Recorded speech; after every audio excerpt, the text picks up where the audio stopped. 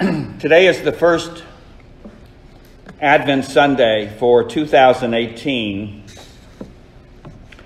and we're going to have 3 more sermons around the Christmas issues.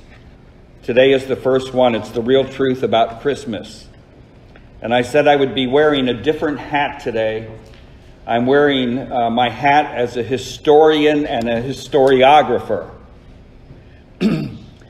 In the ancient world, the Near East and the Roman Empire at that time, this is called academically a study of the classics: ancient Rome, ancient Israel, classical archaeology, classical history. And the top universities in the world on this subject would be Cambridge, Oxford, University of California, Berkeley, Harvard, and Stanford.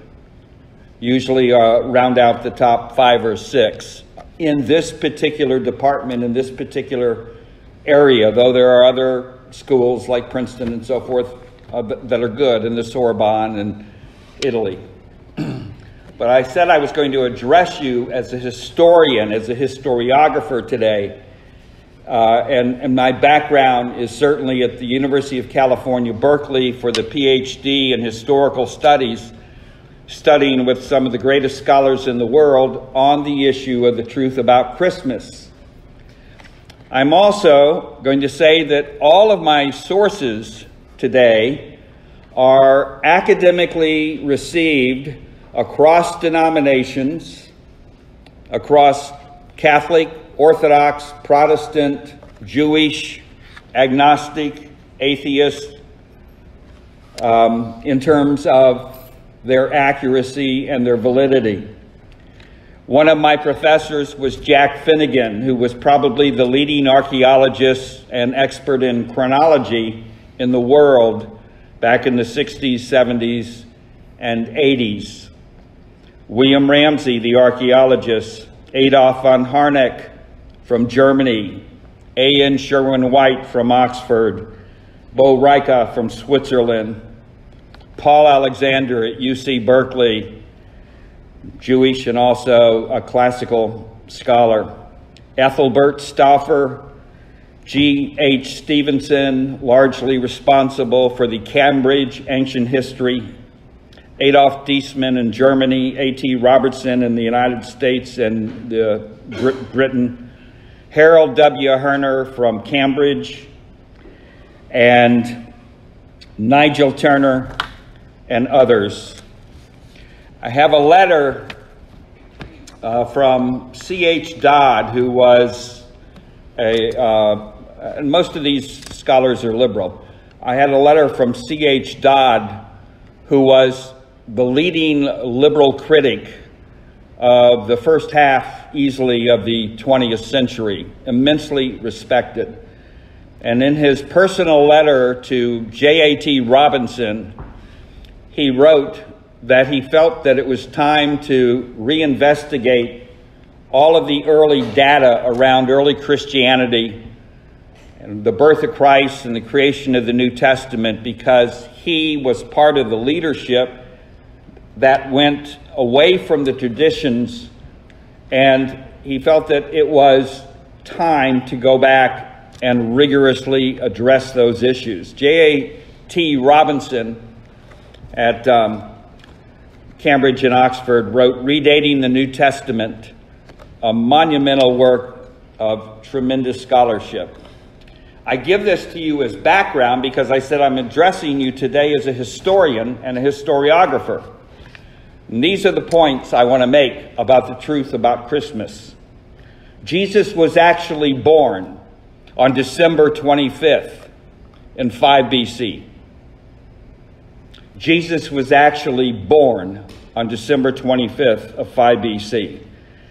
The shepherds tending their sheep were in the fields of Bethlehem, and they tended those fields with sheep 12 months out of the year because those sheep were used for the sacrifice in the temple. It was never closed down. Joseph and Mary moved to Bethlehem, as recorded by the earliest Roman documents of registration and administration, because it was required for not only Joseph to be there since his parents had property, but it was required for Mary to be there as a witness about Joseph and the property. They were required to go. Next week, I'm going to get into the historical aspect about the census from Augustus, which was actually made between 7 and 6 BC. Joseph and Mary moved from the manger, which was like a cave where the animals stayed, to a house in Bethlehem. And the shepherds came to them at the manger, but the Magi found them at a house because they got out of the manger as soon as they could. In later weeks, I'll address the astronomical phenomenon that took place, but not today. When the Magi visited Joseph and Mary and the baby Jesus in the house, it was January the 6th of 4 BC. Born December 25th on Christmas Day. The Magi visited 12 days later on January the 6th. The baby Jesus was circumcised on the 8th day, and his mother, Mary, according to the law for Jewish women, received her purification 40 days later. 40 days later. Joseph was warned in a dream about Herod, because when he had talked to the Magi, he instructed them that after they went to this new king that was to be born in Bethlehem, to then return to him after the Magi would give this new baby boy adequate adoration and respect, and then to come back to him that he might also go and pay his respects. After several weeks, they did not return. He began to get suspicious, and because of that, Joseph was warned in a dream, and they fled to Egypt, probably on February the 4th. One of the things that you'll see, and I'll talk more about this in weeks to come, is that Luke, as a historian, when he talks about the ministry of Jesus, he keeps everything as much as possible in his narrative in Judea. In Judea, in the land of Judea, because he has a theme in Luke Acts that the gospel begins in Jerusalem and Bethlehem and goes out Judea, the rest of Israel, Samaria, and the othermost parts of the earth, eventually to the capital of the whole empire, which is Rome. And so that's a driving theme. So he doesn't mention Egypt. He doesn't mention Caesarea. He doesn't mention the Decapolis. He doesn't mention all these other things that are referred to in Mark and Matthew and John, because he has a particular theme. So you find the story of the wise men, of the Magi, in Matthew. Now, what's interesting when we get into the astronomical study on this, you're going to see that when the Magi left about 140 miles southeast of Babylon and made their way along the Euphrates to Haran, and then down to Jerusalem, and then to Bethlehem, that's a trek of about 1,300 miles. It would have taken them about 60 to 75 days to do that. And there are interesting astronomical phenomena attested from the astronomies of China through Babylon all the way into Egypt and the Middle East. We'll talk about that later. But believe me, when I talk about the scholarship behind what I've just shared with you that verifies the records in Luke and Matthew, the scholarship is first rate and not at all biased. These are the facts. What is interesting is that these scholars, secular scholars, treat the documents in Christianity like they treat the documents in the secular world. So the Roman registrations, the Roman records of the taxation, as well as the early writings of these Christians. Going all the way back to the time of Jesus, we have Papias, Polycarp, Justin, Irenaeus, Hippolytus, Tertullian, and Cyprian. And what's really interesting is that both Justin Martyr, writing about 150 AD, and Tertullian, writing in the early 200s, says, as it relates to the taxation and the events described in Luke, he says you can still go to the Roman administrative building in Jerusalem and in Syria and see for yourself that this is part of their recorded history. Why all the confusion? Why the urban legends of, it was a pagan holiday, and they decided to have Christmas on the pagan holiday in order to make it, acceptable within the church? None of which is true. None of which is true. I want to talk about, for a moment, again, I'm wearing my historian hat. I want to talk about Sol Invictus. There was an emperor in Rome by the name of Aurelian. He had come up from Dalmatia, modern Serbia, and he served under an emperor in an elite capacity. He was head of the cavalry. His emperor got ill and died while he was he was the general of the army by this time, while he was leading them, and his troops declared him to be the next emperor, Emperor Aurelian. His mother was a priestess and a worshiper of the sun god. And in 274, he wanted to make the sun god the chief god in the pantheon of Rome. So he would be more significant than Jupiter in the Latin, Zeus in the Greek. He would be the most significant god over all the other gods that the Romans would worship.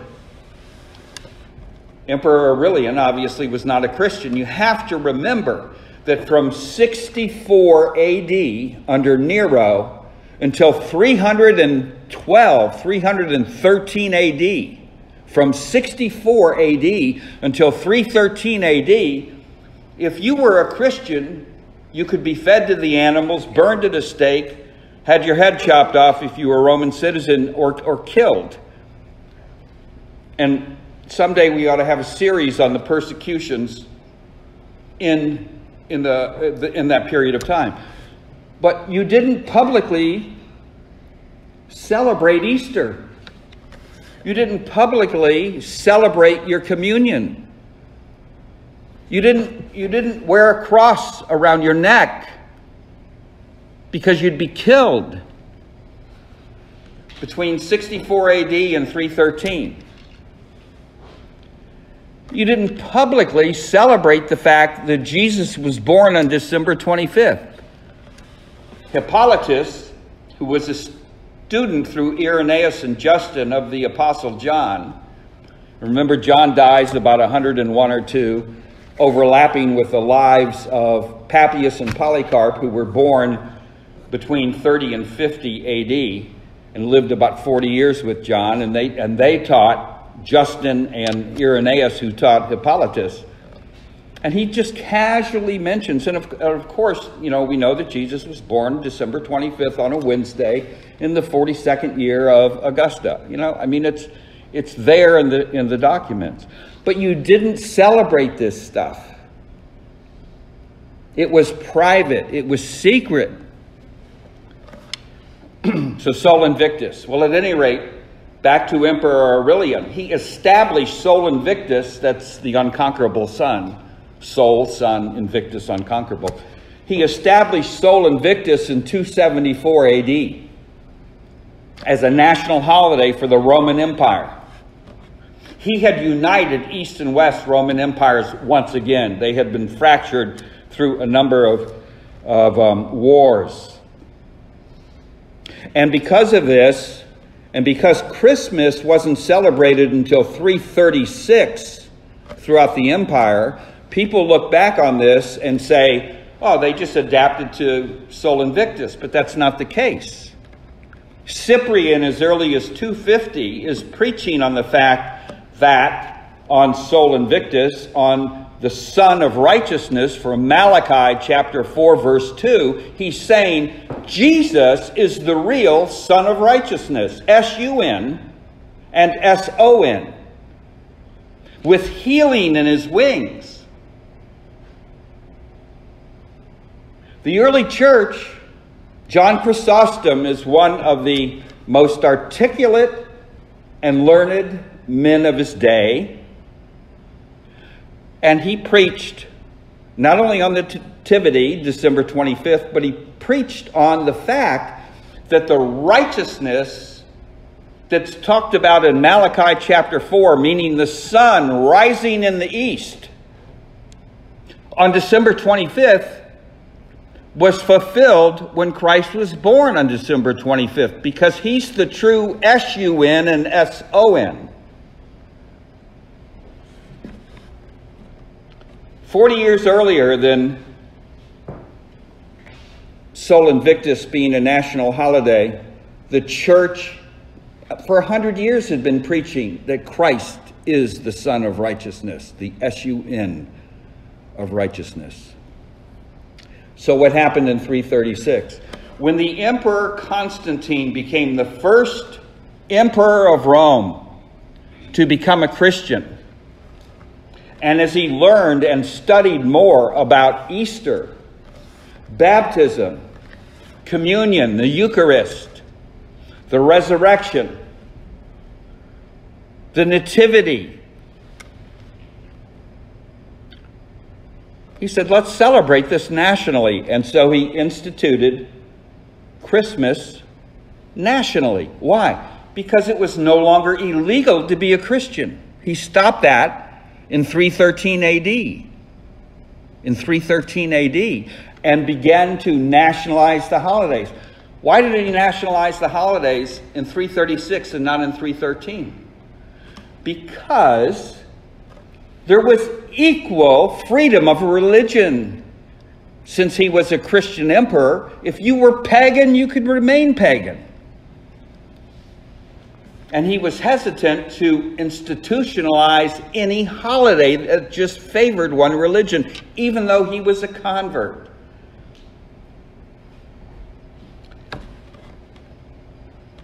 Another black spot on this urban legend of confusing the fact that December 25th really is the birth date of Jesus Christ were the Puritans. They were anti-Catholic. They were poor historians. They were poor theologians. The Puritans, their thinking goes back to the Reformation. They didn't pay attention to the patristics and to the early Roman history and Greek history. And to be anti-Catholic, they made it in England impossible for the Puritans to celebrate Christmas.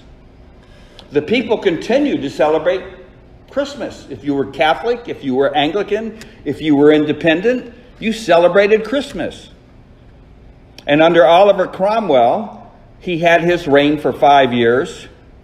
And when he was no longer there, Christmas had become something that the colonists were split on. George Washington celebrated Christmas, but there were Puritans within America who still were anti-Catholic. They wouldn't, in spite of the fact that it was as old as the birth of their Savior.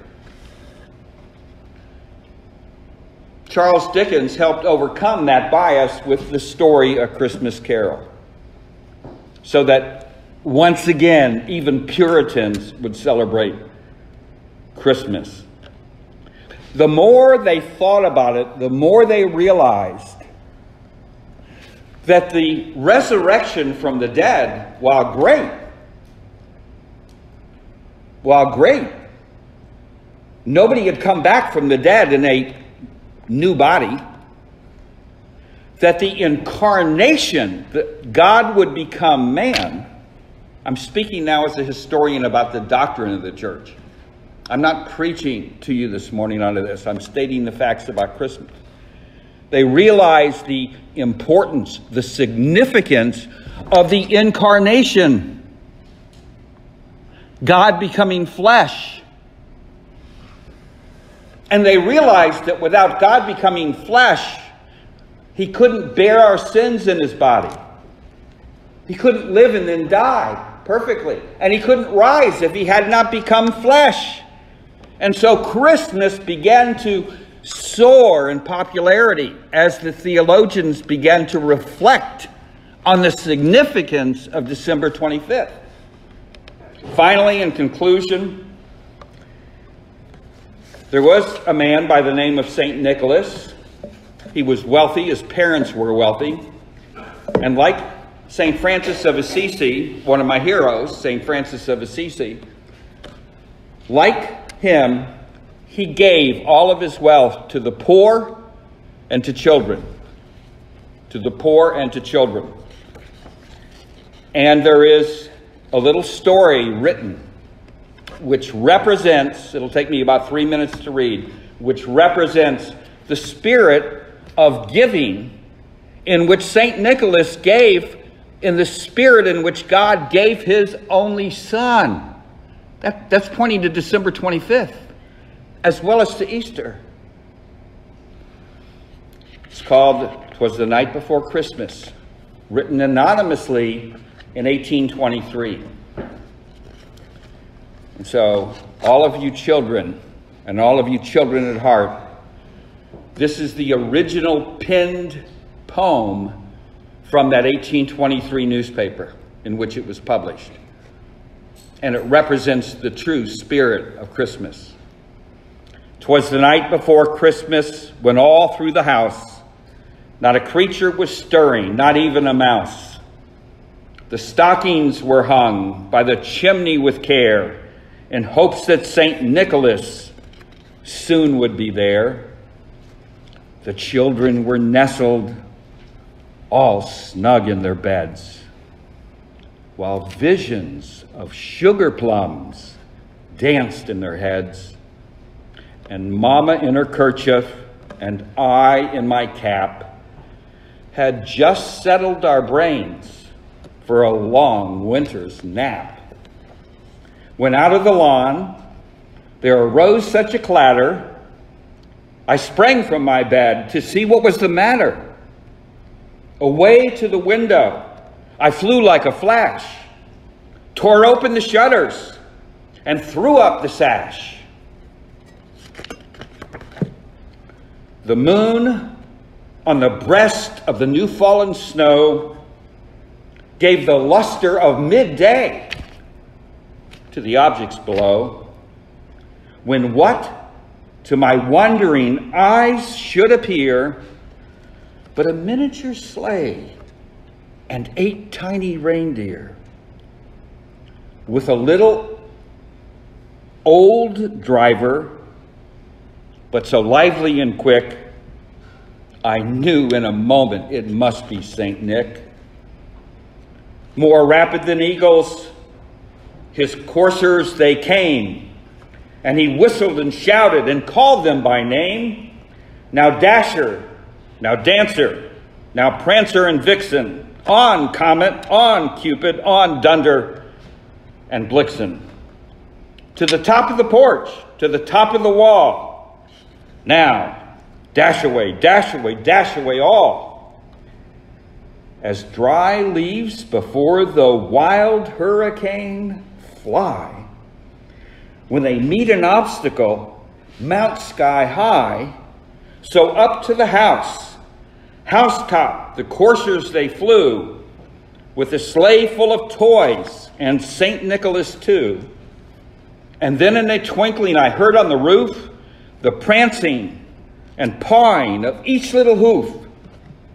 As I drew in my head and was turning around, down the chimney St. Nicholas came with a bound. He was dressed all in fur, from his head to his foot, and his clothes were all tarnished with ashes and soot.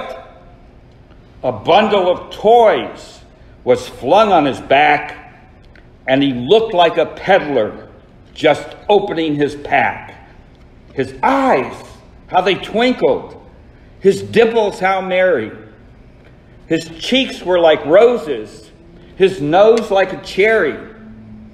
His droll little mouth was drawn up like a bow, and the beard of his chin was as white as the snow. The stump of a pipe he held in his teeth, and the smoke, it encircled his head like a wreath. He had a broad face and a little round belly that shook when he laughed like a bowl full of jelly. He was chubby and plump, a right jolly old elf, and I laughed when I saw him in spite of myself. A wink of his eye and a twist of his head soon gave me to know I had nothing to dread. He spoke not a word, but went straight to his work and filled all the stockings, then turned with a jerk, and laying his finger aside of his nose and giving a nod, up the chimney he rose. He sprang to his sleigh, to his team, gave a whistle, and away they all flew like the down of a thistle. But I heard him exclaim, before he drove out of sight,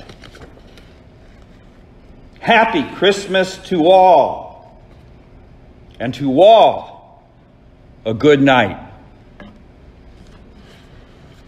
And I want to close by saying, as Christians, we are to be this kind of giving to those in need. As Christians, we are to be servants to all who need help.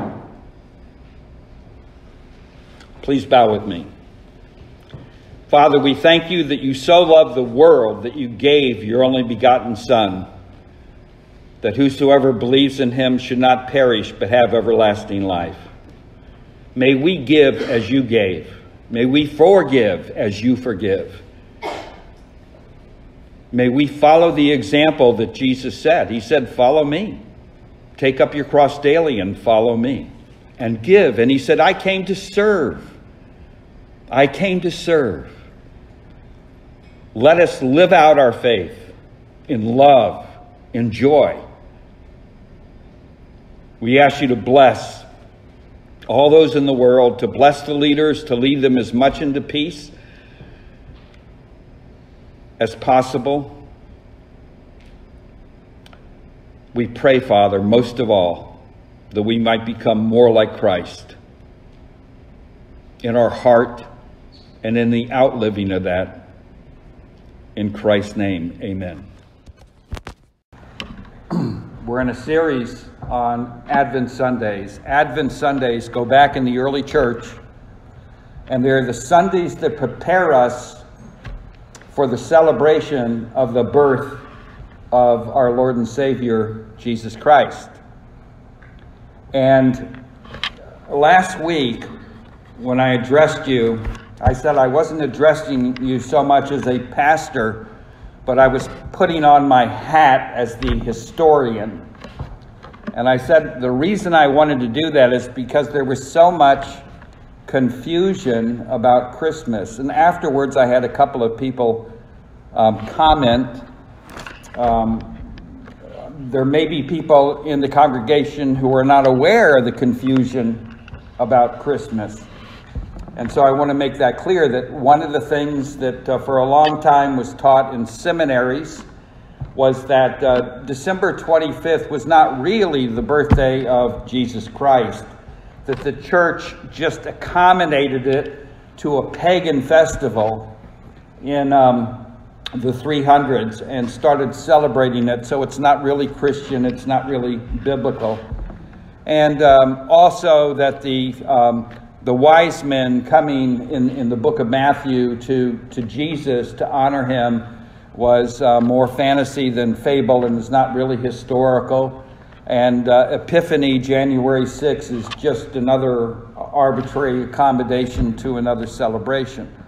And so I said when I addressed you last week that I wanted to wear my historian hat, and that I tried to give you some qualifications there, that my PhD was in historical studies with the most liberal and the most famous scholars in the world at the time at the University of California, Berkeley, at Hebrew University, at Yale and Harvard, and at the Graduate Theological Union. And all of the sources that I addressed were accepted throughout the academic world. And so we established last week that indeed December 25th is the day that Jesus Christ was born, and that is borne out by the early church as well as other phenomena that we're going to talk about today. And that not only Tertullian, an early church father, but also Hippolytus of Rome, of the Roman Catholic Church in the 2nd century, talks about December 25th as the day that Jesus was actually born in Bethlehem. And then we mentioned also that John Chrysostom in the early church in about 385 was one of the most articulate and learned Bible scholars in his day. He was a fabulous preacher, a lot like Billy Graham or Charles Hayden Spurgeon. And John Chrysostom makes the point that the Eastern Church, the church in Egypt, Alexandria, the church in Palestine and Asia Minor and Constantinople, that the Eastern Church, much of it is the Greek Orthodox or the Eastern Orthodox Church today, that they didn't have the birth date of Jesus down accurately, but that the church at Rome and the Western Church had December 25th accurately from the very beginning of the preaching of the gospel. So he, as a learned scholar, was trying to explain to the congregation why we should be celebrating Christmas on December 25th and Epiphany on the 6th when the wise men came. And last week we talked about the various scholars such as Adrian Nicholas Sherwin White. It's funny how the British, when they always have 4 or 5 names, you wonder if they're doing a genealogical tree or something. And Hugh Last and Fergus Miller, with names like that, you know they had to be great scholars because nobody would take them seriously otherwise. William Ramsey, Adolf von Harnack, and I want to make a point on this because I want to nail this down. When we said that Jesus was born December 25th, most probably in BC 5, and that the Magi, the wise men, came on January 6th, most probably January the 4th. Adolf von Harnack was the greatest scholar of the late 19th century, that's 1800s, and 20th, or early 20th century that the world has ever seen. He had the New Testament memorized in Greek, and he had much of the Old Testament memorized in Hebrew and Greek. And he was a phenomenal scholar. He was a liberal. He did not accept the Bible as the inerrant word of God. He didn't believe that it was historical. And he thought that the Gospel of Luke and Acts were completely wrong about almost everything. And there was another scholar who was an agnostic, and then he became an atheist, and his name was William Ramsey out of Oxford. And William Ramsey set out, because he was trained in classics and archaeology, and particularly in classical studies, he set out to the Holy Land, to Palestine, to prove that the New Testament was absolute trash.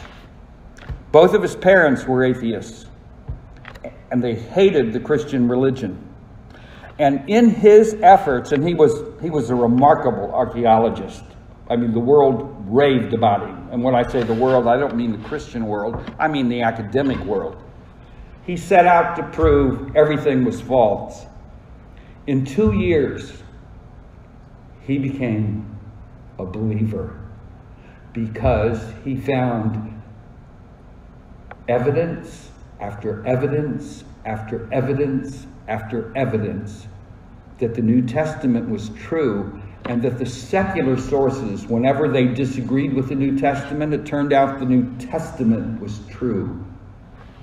And he influenced, with his findings, he influenced the objective thinker Adolf von Harnack. Now remember, Adolf von Harnack he didn't believe that Jesus was God. He didn't believe he died and rose from the dead. He didn't believe he walked on water. He didn't believe the Bible was even a good historical record. And so he said, you know, I'm going to look at this thing again. And he did, over about a 20-year period. And he said, Harnack came to the conclusion that there was probably no more accurate historian in the history of the world than Luke, who he believed wrote the Gospel and the book of Acts. And so when I draw on these scholars, I'm talking about real, solid scholarship from secular unbelievers who substantiate what I said about December 25th and January the 6th. Probably the greatest scholar in the English language, or German or French or Italian, as far as that goes, is Jack Finnegan on biblical chronology. There isn't a single one better. He was one of my professors. And before he died, he was able to finish revising his handbook of biblical chronology on all of these issues, Old and New Testament. And, you know, he was convinced December 25th was the birth date of Jesus Christ, and January 6th was the day when the wise men showed up. And then there's Harold W. Herner, I referred to, from Cambridge University, who wrote a little tiny book called The Chronological Aspects of the Life of Jesus Christ. And it's a very good book. It's a very good book. And I speak to you not as a pastor here, but as a historian. You know, this is the world I lived in. This was my profession. This was my training. These guys are for real.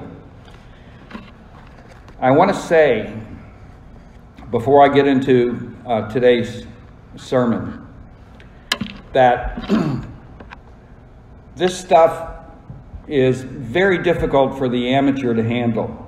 Very complicated, and you have a couple of outlier scholars who use the manuscripts and so forth in not the best way. So if you want to seriously study some of this, just ask me and I'll point you to some good authors and some good articles by those authors.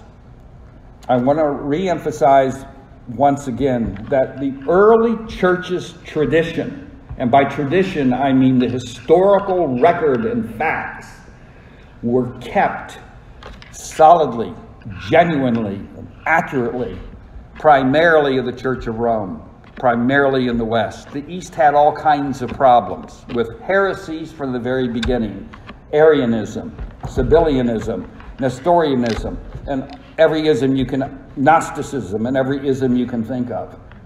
And they all looked to Rome to say what was the teaching of the early church. And they looked as long as he was alive, and Polycarp and Justin Martyr and Irenaeus and Hippolytus were alive, the disciples of the Apostle John. They looked to Ephesus as well. We are thankful for the work that these people did to maintain not only our scriptures accurately, but also the records about our scriptures. So today is the Truth About Christmas, Part 2. Last week we dealt with Luke's account, and today we're going to emphasize Matthew's account. And the first thing I want to talk about today is love your enemies. Love your enemies. We had a series on the Sermon on the Mount when we talked about becoming more like Jesus Christ. What we are here and all about is how do we become more like Jesus Christ. The outline today is love your enemies, the gift, number one. Number two, the gift of God. Number three, a king at birth. And number four, a star is born. Number one, love your enemies. Jesus in the Sermon on the Mount says he wants us to love our enemies. Not just pray about, not just be in deference to, but to love our enemies. And he says, I want you to understand this, that unless your righteousness exceeds the Bible scholars' righteousness and the Pharisees, the most religious and strict theology in Judaism, unless your righteousness exceeds that, you will never enter God's kingdom of heaven.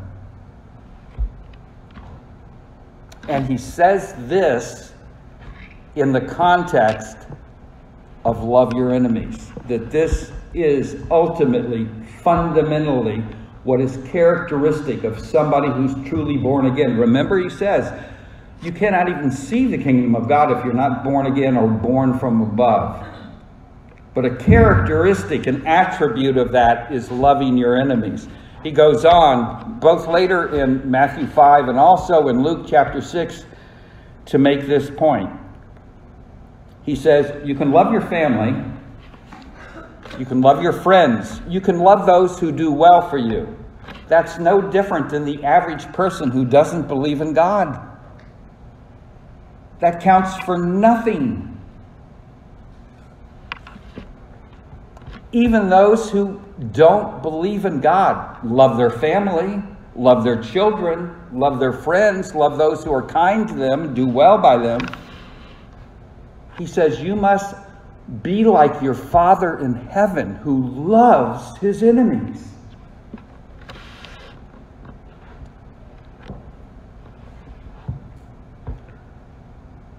Would God ask us to do anything that he himself already does not do? You see, if God didn't love his enemies, then he would be a hypocrite because he tells us to love our enemies. He not only says to love our neighbor as ourselves, but he gives a reason for it. He says, be holy for I am holy. In other words, I do this. God does not ask you or me to do anything that he isn't already doing or has done. When he says to pray and love those who despitefully use us, think about that. Despitefully, that means they intentionally manipulate you, slander you, fraud you, rape you, kill you, blackmail you, whatever. And we're to love them. Why? Because God loves them. He loved us while we were still enemies. There's a whole discussion that I need to have about what election is and what election is not. And it's certainly not the tulip doctrine. John Calvin didn't even believe that. In his commentary on 1 John chapter 2, verse 2, he says, when we talk about Christ as the propitiation, not only for us, that means the mercy seat, not only for us, but for the whole world. He means the whole world, not the whole world of the elect. God doesn't just love the elect. He loves every single person, every single angel, fallen or unfallen, with all his heart.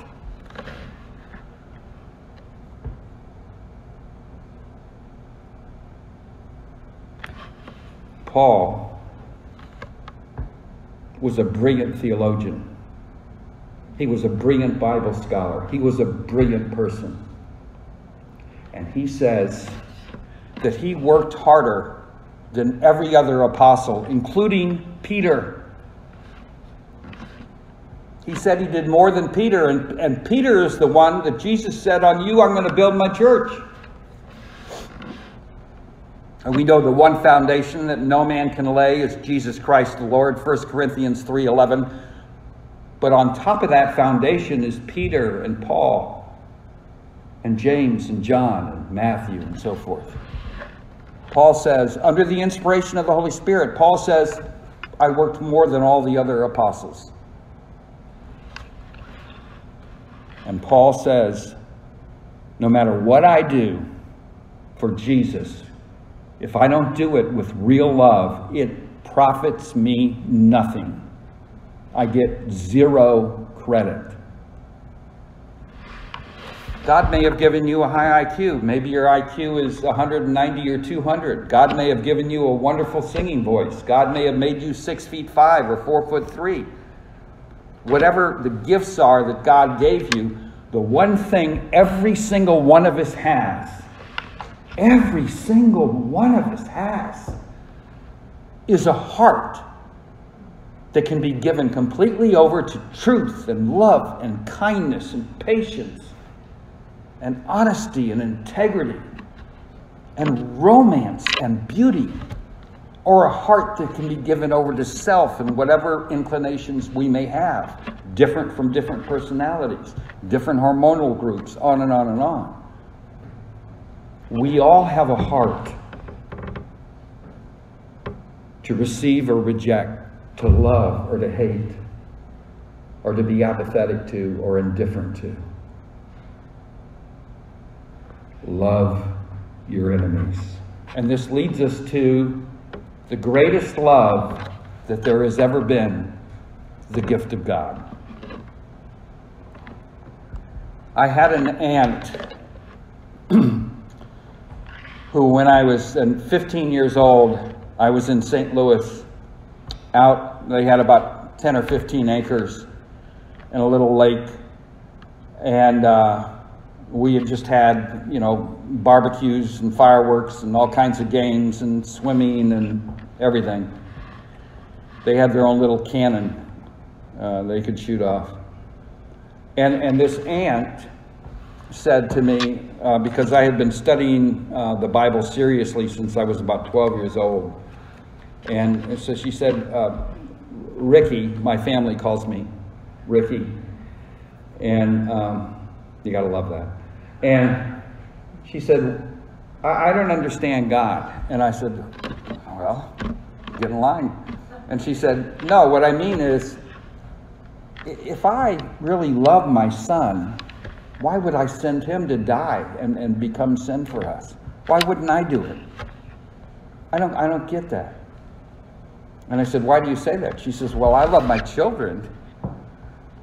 Rocky and Barbie, I love my children more than anything, more than myself. And I said, well, don't you think that God the Father loves his son more than anything, more than himself? She thought for a while. She said, yeah, that's probably true. I said, we're made in his image. If you love your children, and I said, it's very normal for parents to love their children more than they love themselves. They give their lives for their children as proof. They endure bad marriages for their children. They endure bad careers for their children. They endure bad children for their children. And she thought about that for a while, and she said, yeah, I guess that means that he loved us so much that he gave the person he loved more than anything,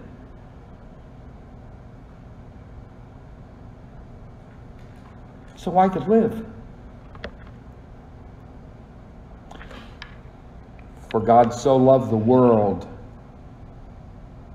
cosmos, the Greek. It means the whole world. It doesn't mean the world of the elect.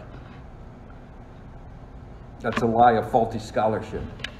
For God so loved the world that he gave his only begotten Son, that whosoever believes in him should not perish, but have everlasting life. And you've heard me over and over and over say that it's important to read the next several verses. It talks about those who don't accept him rejecting, intentionally rejecting. So we have to be very careful as we preach the gospel. And as Assisi said, use words if necessary. You preach the gospel by living a life of love and kindness and truth and gentleness and patience. That's how you preach the gospel.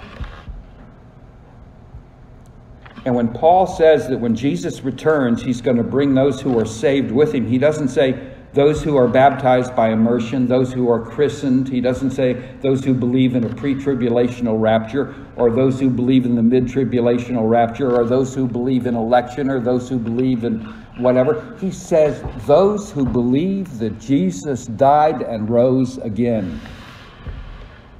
That's the Orthodox Church. That's the Roman Catholic Church. That's all the Protestants individually who believe in the resurrection of Jesus Christ.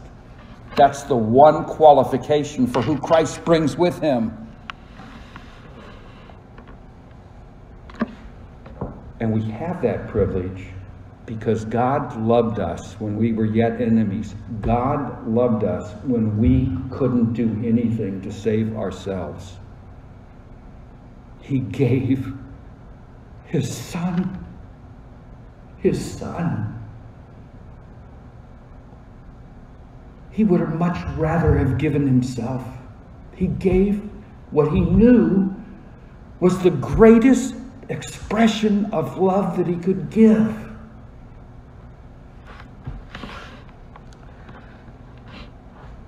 I want you to turn to Isaiah chapter 48, verse 12. I've got about 12 minutes left. Isaiah chapter 48, verse 12. Listen to me, Jacob. This is the Lord God Jehovah speaking. This is Jehovah in the Old Testament, Yahweh in the Old Testament. Listen to me, Jacob, Israel, whom I have called. I am he. I am the first and I am the last. My own hand laid the foundations of the earth, and my right hand spread out the heavens. Jehovah's talking. It's earlier in chapter 48 and previous to that. This is Jehovah speaking. When I summon them, they all stand up together.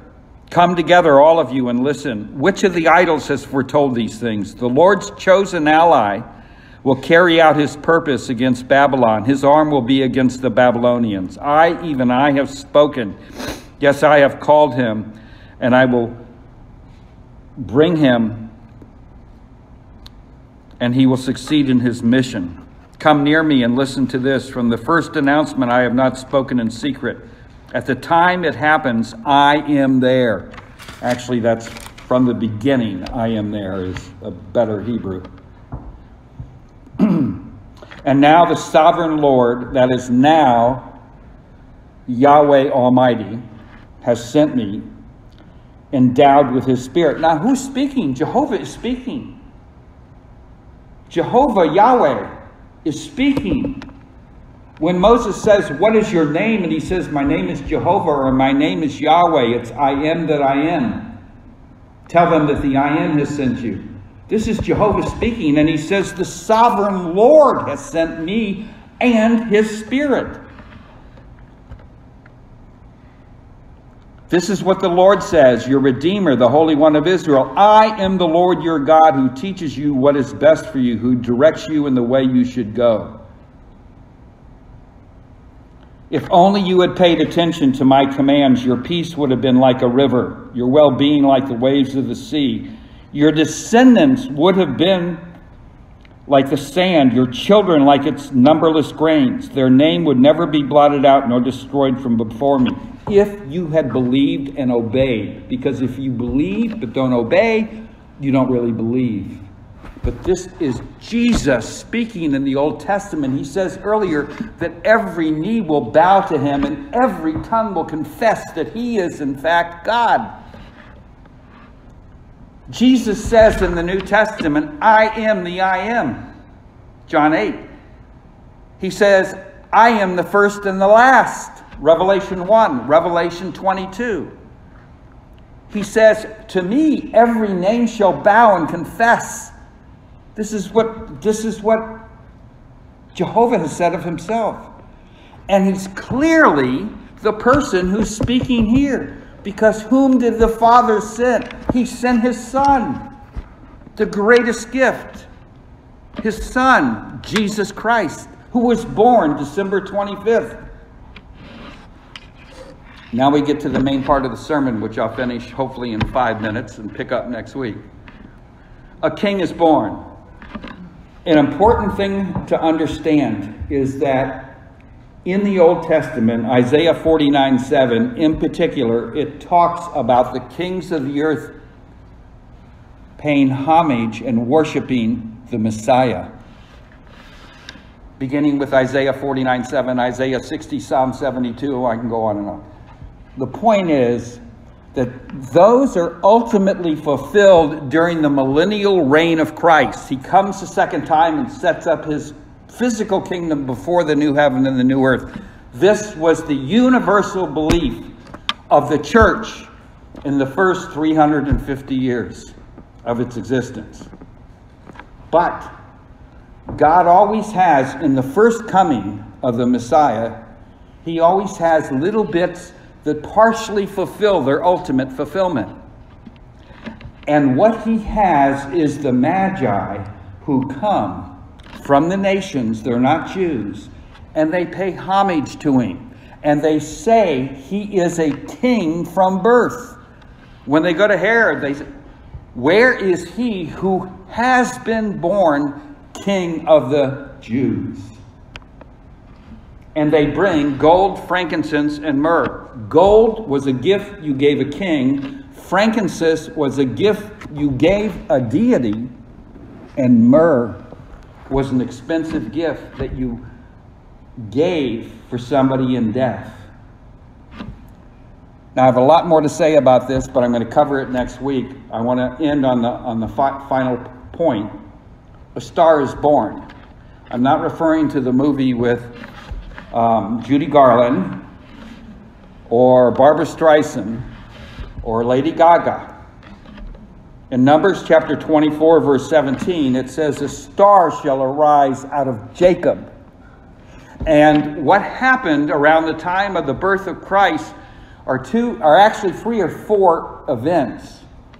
One was Jupiter and Saturn coming together in the Pisces constellation. And Pisces in those days was associated with Israel, with Palestine.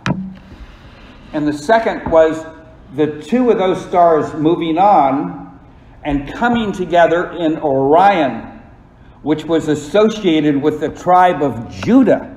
So not just Israel, but of the line of Judah. In addition, there were supernova and comets that would point eventually directly to the location. And we're going to talk about that next week. A star is born because a star in Scripture not only is a star, but it's also an angel and it's also a significant person like a Messiah. So a star shall arise out of Jacob. So the wise men who probably came from the area in Babylon, although there are things I'll talk about next week about Nabatea and Arabia and so forth. But when they saw these things, they knew from their astronomy that it had to do with Israel. It had to do with Israel. Then they knew it had to do with the tribe of Judah. And ultimately, they knew it had to be a king, the Messiah, that even in their Zoroastrian background, they expected. Star is born. And I'll go into all the historical references to nail down these were real, not fantasy, what their trip was like, what they were like. One final comment. I told you about when Hezekiah's engineers dug through this 1,500 foot area through solid rock, coming together a centimeter apart. And they were taking credit for the brilliance of their engineers. This is in Isaiah 22, although the incident is obviously in Kings.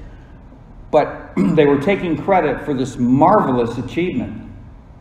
And God said the criticism he had of their marvelous achievement is that they didn't give him, God, credit for having planned this very feat long ago.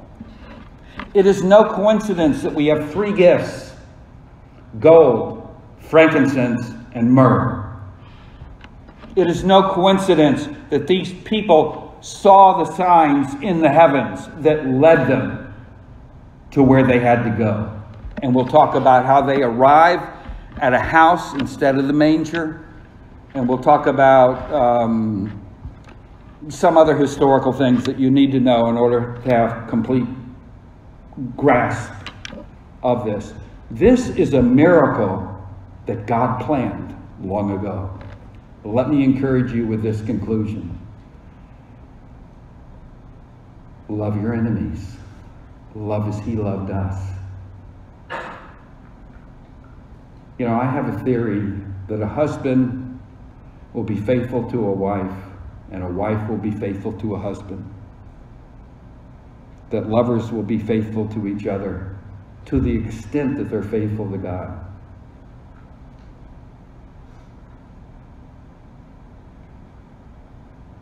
We need to open our hearts, humble our hearts, and love. Love. Knowledge puffs up.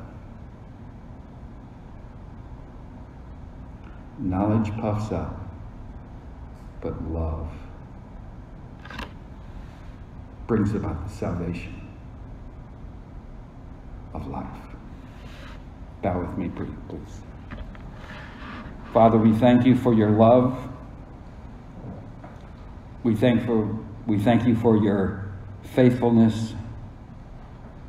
We ask that you make us genuinely, in our heart of hearts, humble, loving, like Jesus. Through the name of the Father, Son, and Spirit, because of the blood that was shed by Jesus Christ. Amen. We've been in a series on Advent Sundays. And in the first sermon, I mentioned that I was coming to you not as your pastor, but I was wearing my historian and historiographer hat. And what was really interesting is that as I've studied the history of Christmas from the original manuscripts and documents, so that we could depose of a lot of the urban myths and misunderstandings, I came to a number of people who are used to hearing preach. People like John MacArthur and others, whether Tony Evans or John Piper or David Jeremiah or whatever. And whenever any one of them got into this kind of thing about the historicity both of Luke and of Matthew, they would say, you know, I'm not really preaching to you now. I have to teach you about this history, or something to that effect. So there's just a lot to grasp, and I want to give you a quick review before we get into the third lesson on the truth about Christmas that we're going to address today, focusing on the star, the astronomical phenomenon of the star, as well as who were the people, the Magi.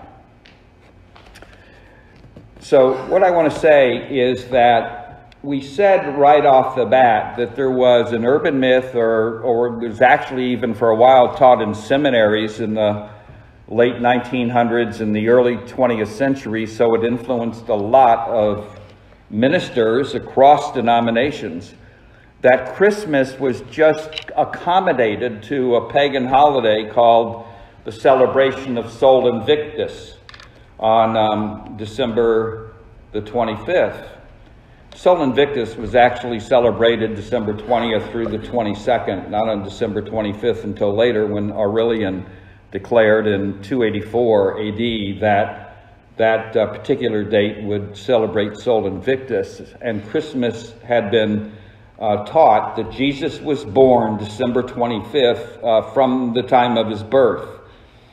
And in that first sermon, we talked about the early Christian historians and writers who supported that, particularly Hippolytus of Rome, and that in the East, when we got to John Chrysostom, he made clear that the teaching that Christ was actually born December 25th was known in the Western Church, primarily guarded by Rome and so forth, from the beginning, and that the Eastern Church had come to be clear on that later. And we cited Cyprian and others. We also pointed out that both Justin Martyr, who was a disciple of John the Apostle, as well as Irenaeus, who was a disciple of John through Justin and Polycarp the Apostle, and Tertullian and Justin Martyr, Justin writing about 135, 145, and Tertullian writing at the turn of the century around 200, said that you could still go into the Roman administrative buildings and see the records of the enrollment of Joseph and Mary in the birth of Christ. So in whether it was Justin's apology or Tertullian in his treatise against Marcion or whatever, the data was not only supported verbally, but it was footnoted and referenced against Roman records in that period of time. And we went on to talk about the fact that one of the important things is to understand the different messages of the gospel, that Luke is presenting Jesus as the Son of Man, and it's important that he be seen as the shepherd of all mankind. And his genealogy goes back to Adam.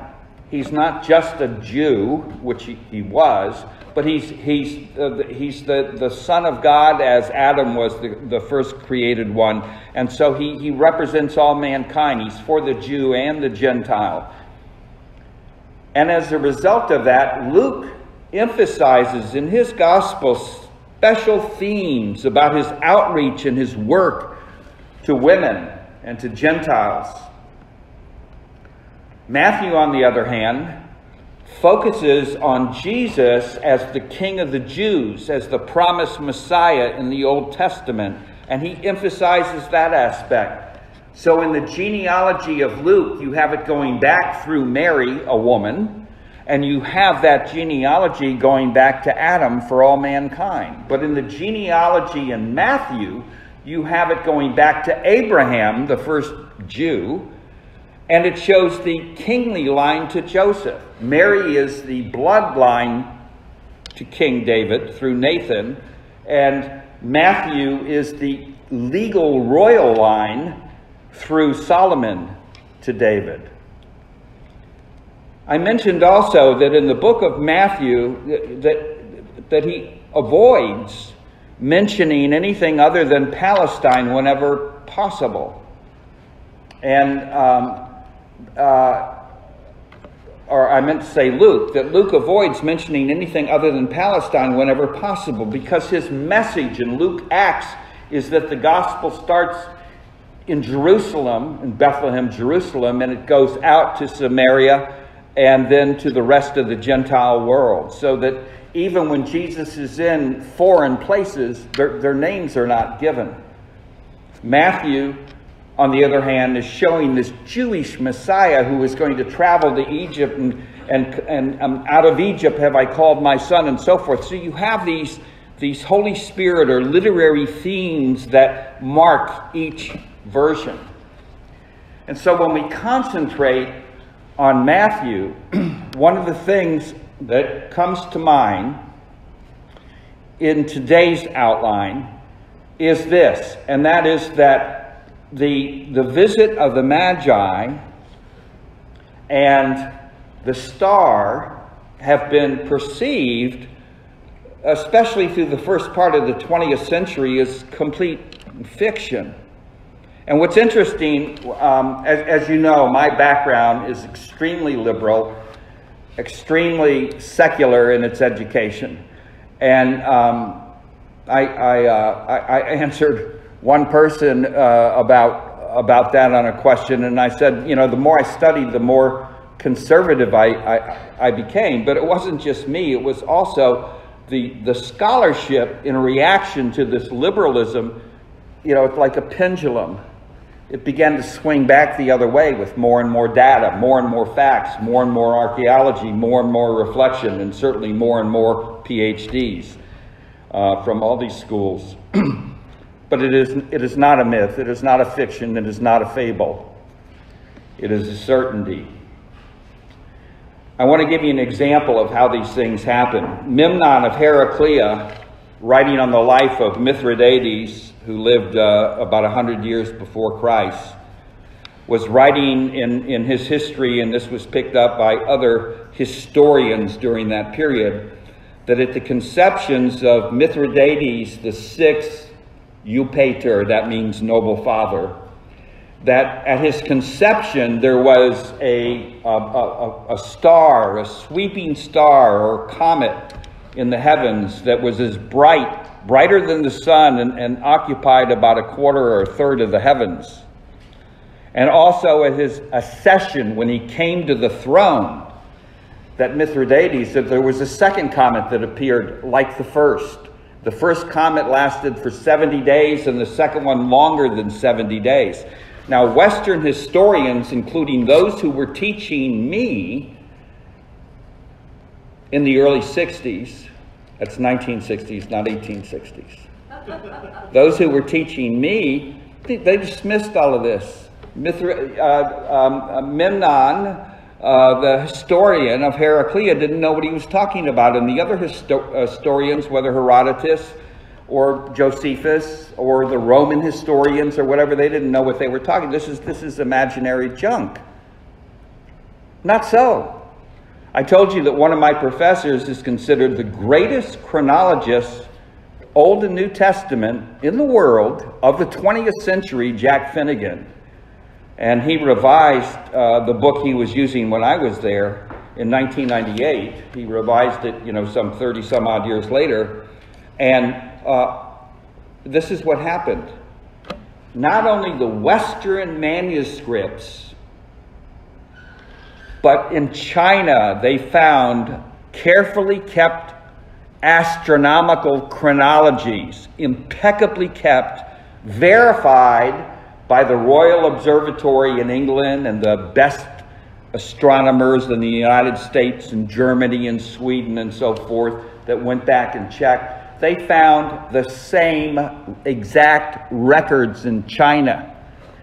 That when Mithridates was conceived in 134 BC, they described the same comet occupying the same kind of brightness and the same amount of the sky. They know nothing about Mithridates. They're over here in China, not in the Middle East. And at his accession in 120 BC, they have another record of a comet that's described as 70 days, longer than 70 days, independent records.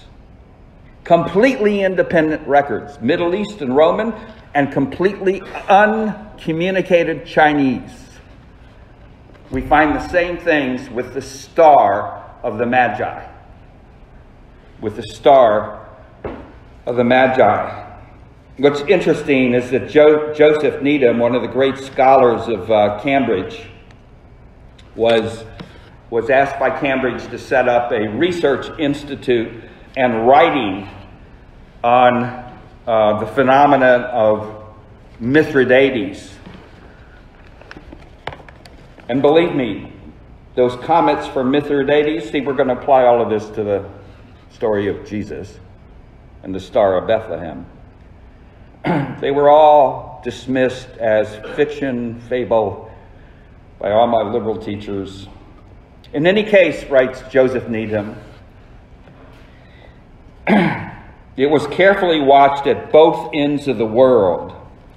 So a comet precisely dated in Chinese sources was visible in the Mediterranean in 134 BC, as was the other in 120 BC, precisely the years and months of the begetting and the accession to kingship of Mithridates VI Eupator, according to our traditional Middle Eastern and Roman records. And the record of Pompeius Trogus, a Roman, about the stella cometes, which appeared to signalize those events, is substantiated. It's not a fable. We're going to run into the same things with the Star of Bethlehem. There are going to be two discussions here today. I may have to take this into the fourth Advent Sunday, and even the fifth, the one after Christmas. But there's two discussions. While the birthday date of Christ is secure at 25 of November, December 25th, that's secure. And the Epiphany, when the wise men came, January 6th, as I mentioned in my first sermon, if Herod died in 4 BC, which you can look up any source and it's going to list Herod as having died in 4 BC. There was a lunar eclipse shortly before he died, and then there was Passover right after he died. And that fits a couple of years. And in 4 BC, the lunar eclipse took place about 29 and a half days before Passover, and there's 5 or 6 things that they had to do. But the long and the short of it is that Herod most probably died in 4 BC. This is the astronomical data that accompanies that death in 4 BC between March 29th and April 5th.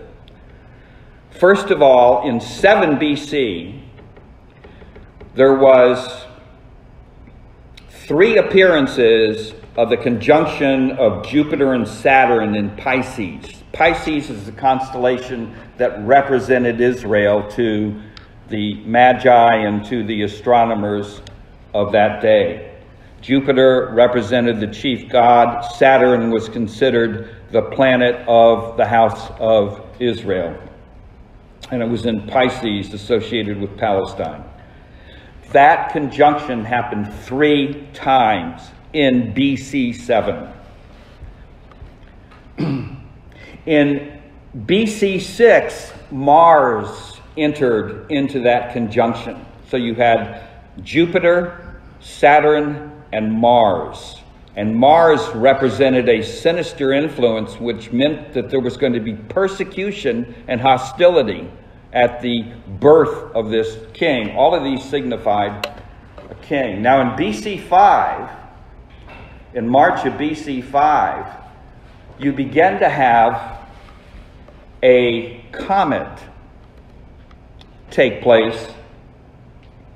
And the comet lasted for more than 70 days, and it's described in the Chinese language. You get this out of the Chinese Chronicles. It's described in the Chinese language as a sweeping star. A sweeping star.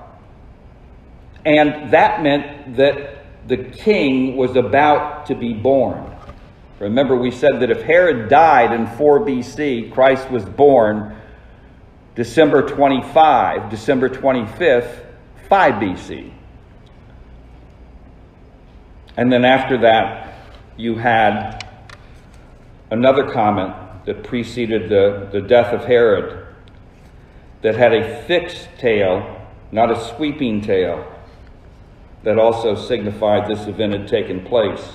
A Cuban astrophysicist reviewed Colin Humphrey's book on the Star of Bethlehem. Colin Humphreys is a Cambridge physicist, astrophysicist, and he's proposing that in fact these are the astronomical phenomenon that was seen just prior to the birth of Christ. Guillermo Gonzalez, as an astronomer and as an astrophysicist, reviewed the work and concurs. I just want to read you what Humphreys said in his conclusion on these events. He says, the combination of three unusual significant astronomical events caused the Magi to set off on their journey. First, there was a triple conjunction of Saturn and Jupiter in the constellation Pisces in 7 BC. That's where it happens 3 times in that year. March, October, December. Such an event occurs once every 900 years. Second, in 6 BC, an event occurs massing the 3 planets, Saturn and Jupiter, in Pisces with Mars. Mars being a sinister or hostile influence. Such a massing only occurs every 800 years and very much more infrequently in Pisces. Third, a comet in 5 BC in the east in the constellation Capricornus, which also stood for Israel.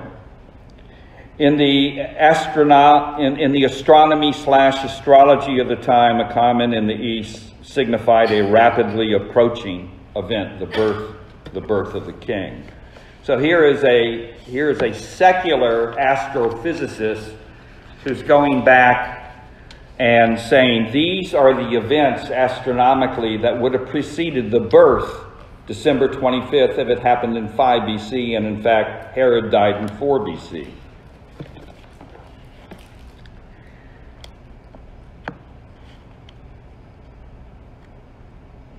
There was a light that went from the star.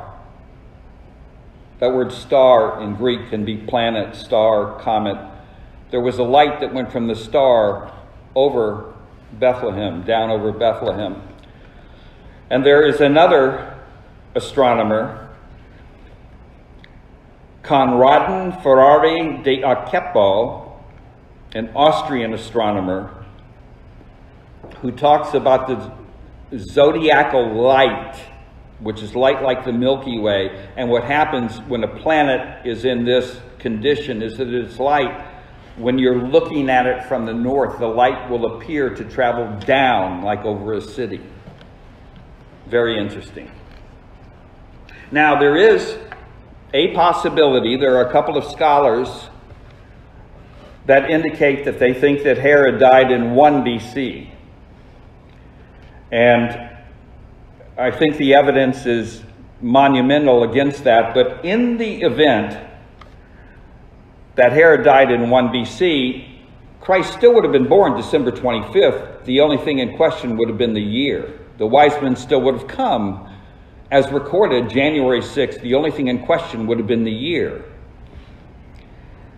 There was additional appearing of planets prior to 1 BC, in 2 BC, in 3 BC, additional conjunctions of Jupiter and Venus in Leo, which represented the line of Judah.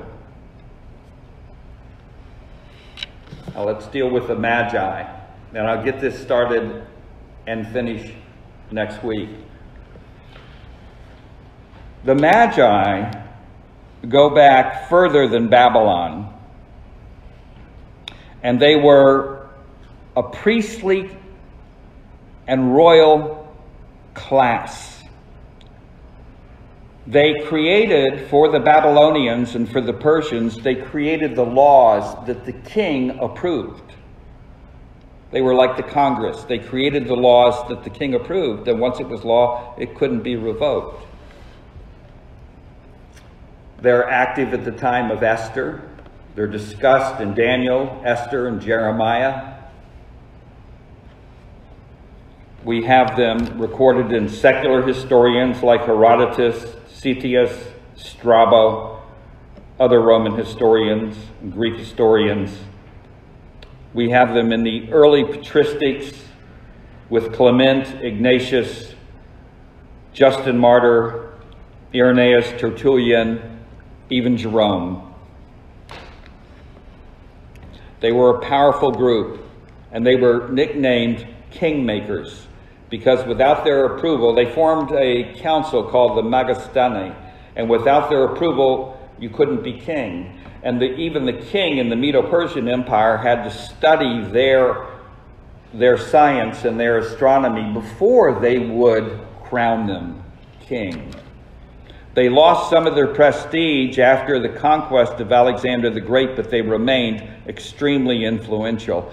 And in the Roman Empire, when Rome took over the ascendancy, there were a number of magi that moved into the Roman area, into Egypt, into Arabia, into Nabatea. So they were all over the place, and some of them were charlatans like Simon Magus and Elymas in Acts chapter 8 and chapter 13.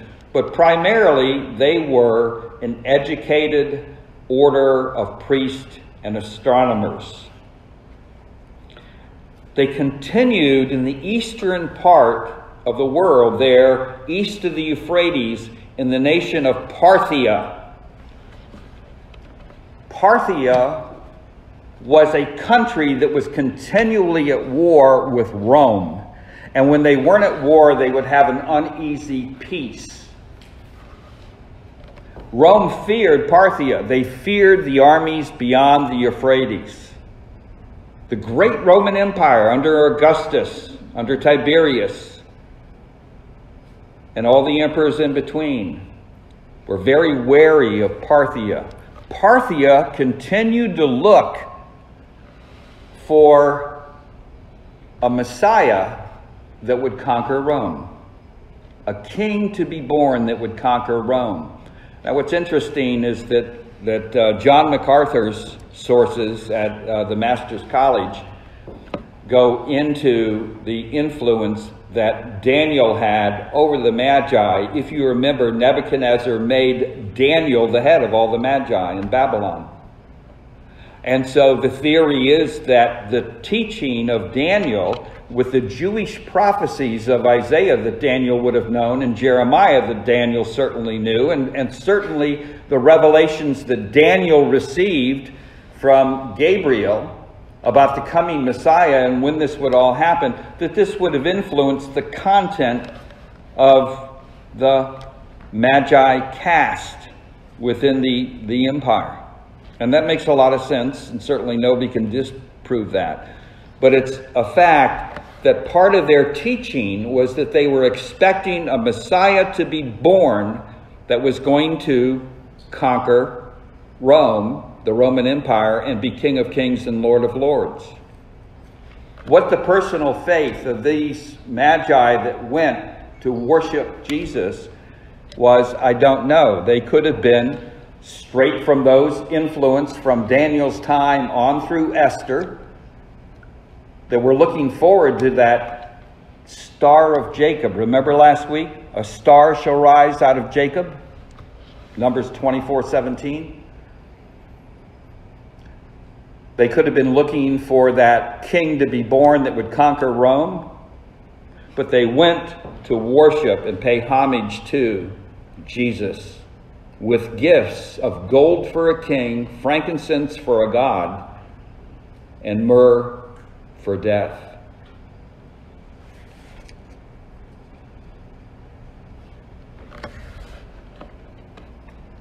I think one of the most potent verses in this recorded event is what they told Herod. We have come to see him who has been born. It's actually an aorist passive participle.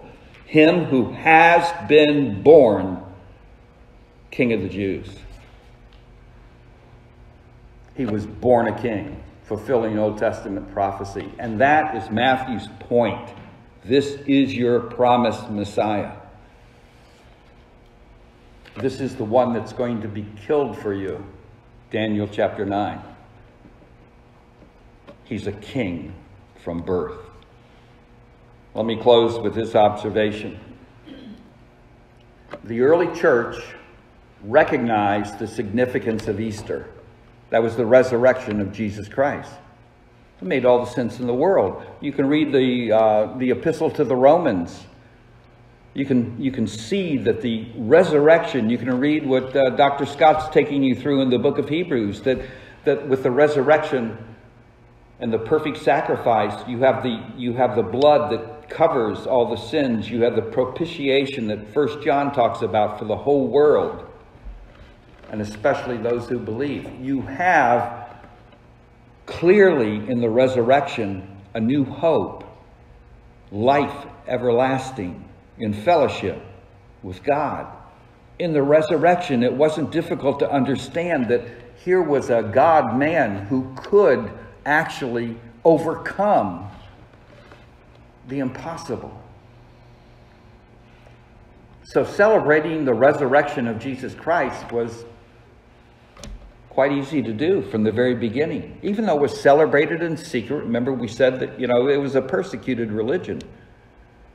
So they celebrated it in the catacombs, and they illustrated it and all that sort of stuff.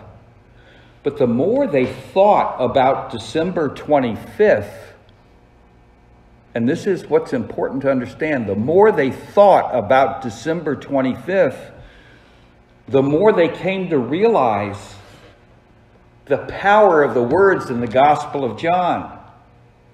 In the beginning was the Word, and the Word was face to face with God, and God himself was the Word, and the Word became flesh.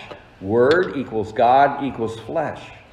The incarnation. The more they realized that the resurrection was not possible without the incarnation, that their sins couldn't be covered if it wasn't a perfect person who was substituted for them. And that substitution, that blood wouldn't be sufficient if it weren't divine blood. That's why in the book of Acts, chapter 20, verse 28, it says that the blood of God was shed. The church of God whose blood was shed. And we know, therefore, that Jesus, who bore our sins in his body, when it says he's God. The Word was God. The Word became flesh, lived a perfect life, and paid it all for us. That's why we talked last week about the greatest gift of love. The more the church reflected, the more they realized that the resurrection is not possible without the incarnation. And so you started having the celebration in the sermons and on the Sundays from as early as Hippolytus in Rome and earlier, where Clement talks about it in 79 AD. These things are historical. They're historical facts, and they're substantiated not only by Western astronomy, and not Christian astronomers, secular astronomers, but by the Chinese astronomy and records that had no interest in what was going on. They didn't even know what was going on. So in conclusion, for part 3 of the truth about Christmas, we have the truth about the days. We have the truth about the shepherds. We have the truth about the star, the signs in the heavens. We have the truth about the very people that came to visit, the Magi, and their influence, and their history, and their power, and the role they played at that time. So next week we're going to conclude with the truth about Christmas, part 4, anchoring it down in the Roman history of Saturninus and Quirinius and the census on into the ministry of Jesus Christ. Again, as Adolf von Harnack, the non-believing great Bible scholar who didn't believe in the resurrection of Christ, he didn't believe Jesus was God, but he came to conclude that Luke was extremely accurate, more accurate than any secular source. And what we have with the ministry of Jesus from his birth through his 12-year-old testimony in the temple to his beginning of the ministry is we have a record that has stood all the criticism of the last 200 and some odd years. borne out as factual. The truth about Christmas is the good news and the joy that it is all true.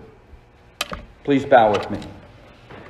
Father, we thank you for all these records and witnesses. We thank you for all these scholars that have worked so hard, sometimes to disprove this, only to find that they conclude that it is in fact real.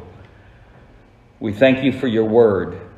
We thank you most of all for your gift, which is Jesus Christ, your Son. In the name of the Father, Son, and Holy Spirit, because of the blood of Jesus Christ. Amen.